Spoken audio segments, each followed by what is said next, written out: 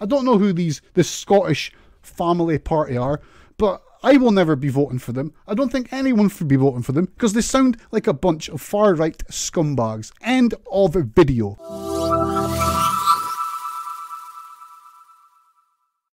I have just received one of the most ugly, disturbing bits of election media that I think I've ever seen up this way. I've never seen anything as bad as this in Aberdeen before in my life. So let me just put this on screen and we're going to have a quick read through this. Can someone tell me who the hell are the Scottish Family Party? Well, welcome to Stevie. Well, the answer to your question, of course, we're a political party in Scotland. Now, Stevie, as we will see, is not happy. And the points he's made in response to our little flyer are very similar to the points we've had from a lot of other people who've replied. So I'm going to use Stevie's video as a cue to responding to some of these points. Now note here, Stevie doesn't say that he just disagrees with our policies. He says it's ugly and disturbing. And the other words that come up quite a lot in responses are vile, grotesque, filth, etc. We also get lots of messages from people that say, oh, thank goodness someone's speaking some sense, someone's actually representing my views at long last. But let's start and listen to what Stevie's got to say. They value families as the strong building blocks of a strong nation, offering financial assistance. So they value families like that. What does that even mean? What, like, it just says there, offering financial assistance. Like, to who? To what? What? Well, the support obviously is to families. Now, okay, this is just a brief sentence on our flyer here. It's very compressed. But Stevie, if you'd wanted to find out more about our policies, how we would support families financially, you could have just had a look on the website and found out before making the video. But anyway, to summarise very, very briefly, every nation needs a next generation. Everyone in the nation needs this next generation. So it's only fair that a nation supports those who are paying to provide this next generation, also known as parents. But the UK has a uniquely anti-family tax system. We would want to see that made more fair to families, reflecting the contribution that parents are making to society by bringing up the next generation. Now, Stevie doesn't seem too mad about this policy, so let's move on to the next one. We respect life. We oppose both abortion on demand and assisted suicide. And it took us a whole one section to get to the insanity. Abortion on demand. Assisted suicide. I don't think assisted suicide's even a thing in the UK. You can't, it's against the law. And opposing abortion on demand. Who is anyone to tell anyone not to abort a baby if they're in a... If that's not anyone's business. If people want to do that, they can do that. So Stevie, what you're saying here, it's not just that you disagree. You say that we are insane.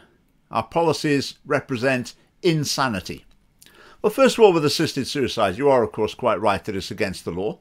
But the reason we mention it is because it probably won't be against the law for very much longer.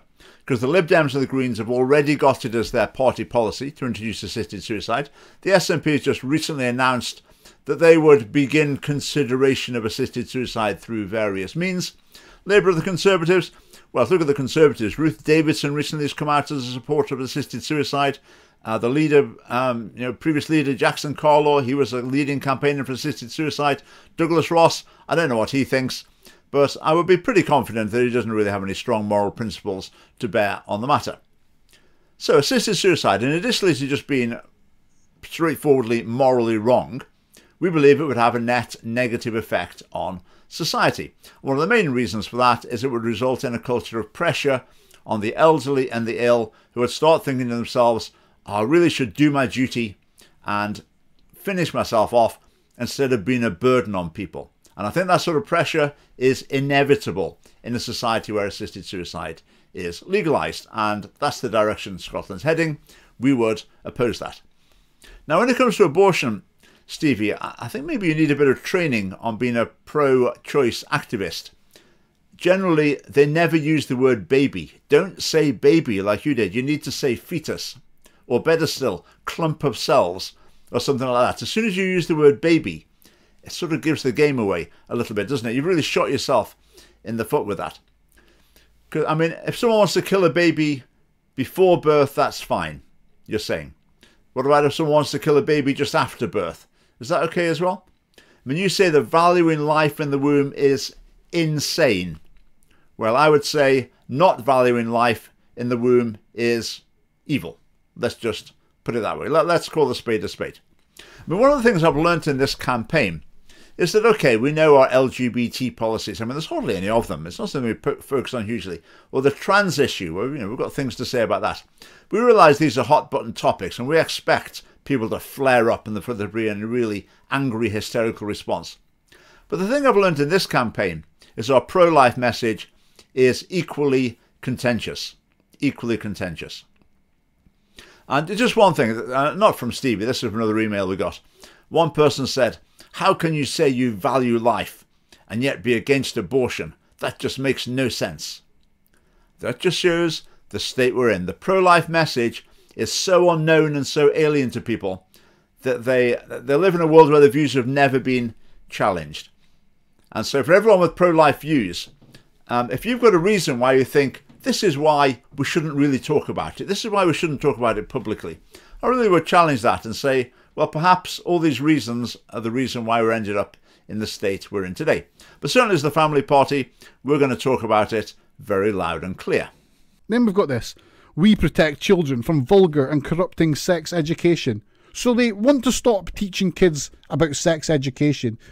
That's mental. That is idiotic. That is just so bad.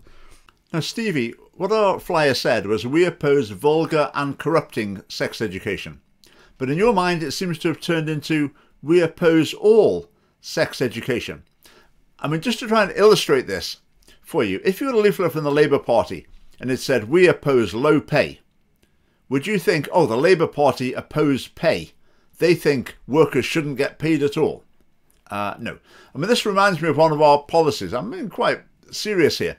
One of our policies is to introduce critical thinking lessons in school throughout the age range to try and teach reasoning and logic to help people to be able to analyse arguments rationally and come to sound conclusions. Now, when it comes to sex education, we want sex education. It would be facts-based, and it would include all the facts, including the facts about marriage, for example, and its benefits, and also the facts relating to the likely outcomes for different choices in terms of relationship types and sexual activities. We'd also help young people to hear different moral perspectives on sexuality and sexual relationships. So what we're opposing is the vulgar and corrupting bit, not sex education in general. And for more information on this, see our website and prepare to be shocked. And then we've got, we support parenting, fair tax allowance benefits for families with a full-time parent. So what that says is there is if you've got a kid and, if you're a family, we will give you money. If you're a full-time parent, you'll get money. So, I mean, that is trying to target people with nothing. That's disgusting. Now, Stevie, you say here we're targeting people with nothing. To be honest, I can't quite follow your reasoning here. But let me explain what our policy is. Currently, all government policy, Westminster and in Scotland, is pressurising families towards the twin income model where mum and dad go out to work as much as possible, preferably full-time. Our policies are intended to give families the choice. So if it is that one parent actually wants to be at home with the children, then that's going to be more feasible financially. Okay, now if you regard that policy as disgusting, you really need to explain why, because I can't see it at all. We demand academic rigour and good behaviour in the schools. Sorry. What does that even mean? What is academic rigour? Because, Stevie, that's fine. I sometimes come across things that I don't understand. But what I do is try and look them up or read up a bit and try and see if I can get to grips with it. But let me explain. Academic. I mean, in this context, what we mean by academic is related to the study of traditional school subjects. Let's put it that way. Rigour.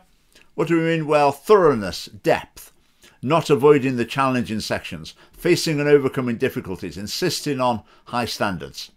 So I hope that's cleared that up. We want good behaviour in schools. So how are you going to do that? How are you going to enforce good behaviour in schools? Is this a backdoor way of taking back the cane? Are you advocating the strap? Like, what the hell is this? Bring back the cane and the strap? No, I mean, that comment just comes entirely from your imagination. Nothing remotely to do with the family party's policies or our flyer. What we do oppose is moves to abolish punishments in schools. We think our view is perfectly moderate and reasonable. Children need punishing sometimes. Within Scottish education, I think a rather extreme and unbalanced view is gaining ground, or is dominating now. And that's the view that punishments are not necessary. All that's needed is mini counselling sessions instead. Now you say you're outraged at us saying we want to ensure good behaviour in schools. I mean, what's your view? Do you not want to ensure good behaviour in schools? You're quite happy for there to be poor behaviour, and frankly, kids running riot in many cases.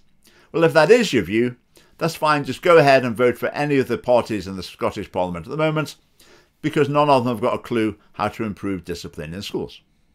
Then you've got this nugget. We promote marriage. Stable family life benefits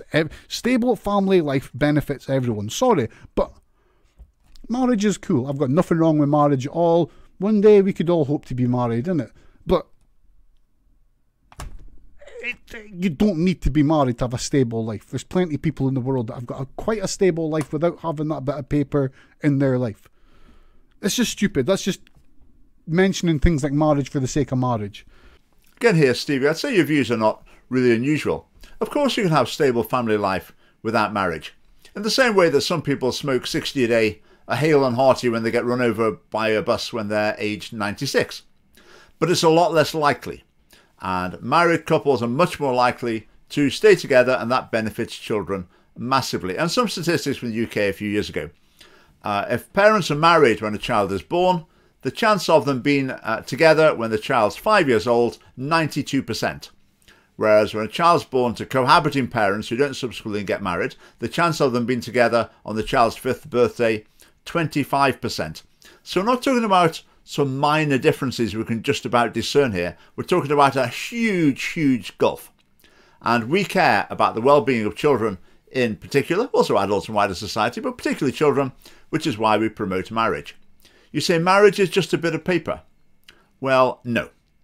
It's a solemn public legal commitment to lifelong, exclusive faithfulness that has massive, massive significance and consequences. Then we've got this nugget. We protect free speech, opposing all hate speech legislation. What that basically says is the Scottish Family Party want to be able to call people of colour darkies. They want to be racist. They want to be nasty to people. They think that they should have carte blanche to be as offensive to people in society as they want to. Again, Stevie, I'm afraid I have to question your logic here.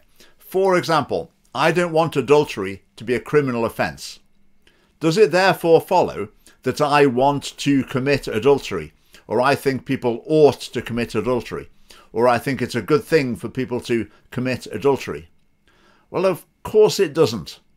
I mean, your suggestion that we're somehow wanting to make racist comments, I mean, that is so baseless and ridiculous that I'm not even going to bother answering it. Hateful speech is bad. We absolutely agree with that, but the question is, what's the best way to deal with it? Our view is that the best way to deal with it is through more speech. And the other problem with hate speech legislation is who decides what's hate. Now, Stevie, to be honest, I'm certainly glad it's not you, because you seem to be ascribing hatred to people like me, which is completely wrong.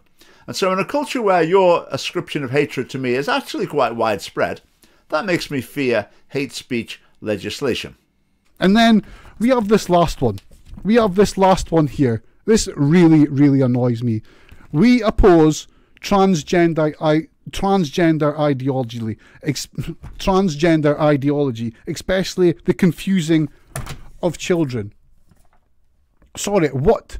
Can someone tell me what transgender ideology we are faced with? There's no transgender ideology. There's just people in society who want to be themselves. Transgender ideology. Well, I'd say that's the idea that changing gender or adopting a new gender identity is a normal, natural, healthy and even a necessary thing for some people to do. And we do indeed believe that that is confusing to children. It invites them to speculate. Oh, I wonder what gender identity I am. It waters the seeds of uncertainty. Uncertainty that might well have just faded away if left to its own devices, but it's stoked up by this emphasis on transgender ideology. And at the end of the day, it can lead them down the road of damaging so-called treatments that often do lifelong harm. And young people are led down this road at school and also by the NHS. So we oppose this because we think it's harmful to the well-being of children and young people, in fact, people of any age.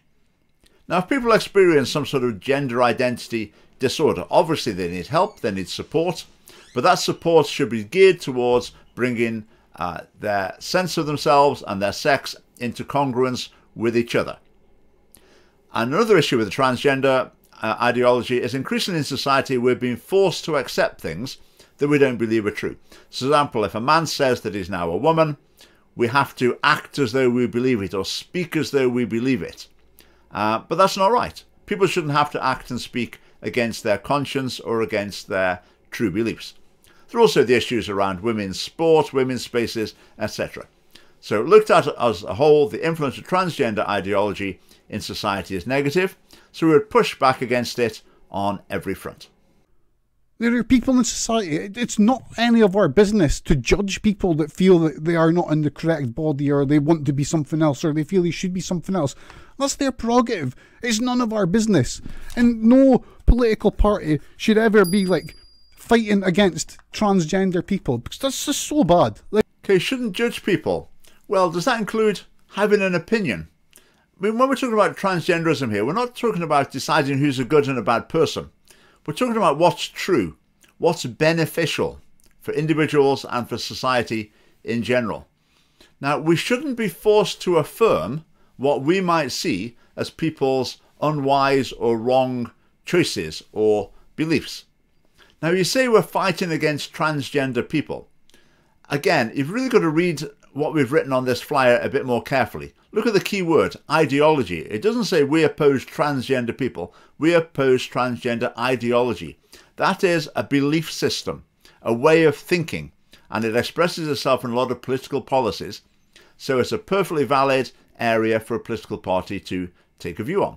And it doesn't amount to attacking people. Now, I can see why you think that, because if you consume the mainstream media, I suppose, that's the message, isn't it? Anyone who disagrees with this is sort of being not very nice and hateful and wants ill for various people. But that is not the case at all, and hopefully on reflection, you'll be able to realise that. Let's look at the back of it. Moving beyond the stale old issues, we need some fresh ideas, thinking about new ideas. Our central focus of strengthening family life could help solve many problems in Scotland, from drug abuse to young mental health, from crime to population decline. So they think they're going to stop all the problems in society by banning things, by stopping people doing it. And you know what? It is beyond stupid. It is beyond silly. It is beyond just terrible. Because we all know that prohibition has never stopped anything from happening. Prohibition never works. People will do what they want. They don't do what they're told.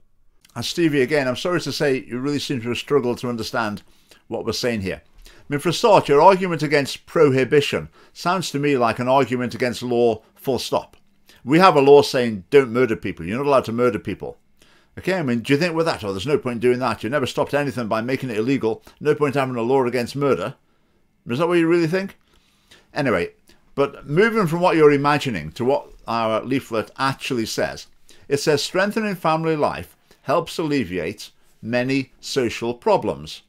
In other words, many problems for individuals, in effect. What's that got to do with prohibition and banning things? Absolutely nothing.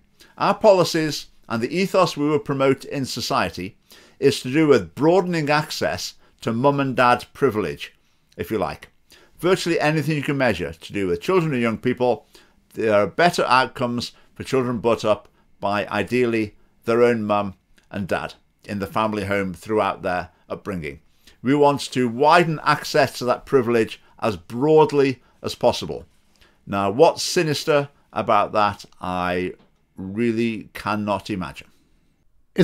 This is a classic example of how the far right get into politics and how the far right use their ideology, and they tie their ideology up with things that emotionally trigger people, like families, like children, like school, like free speech. Now, Stevie, you're claiming that you can see through what we're all about. You can divine are true motives and beliefs, and they're far right.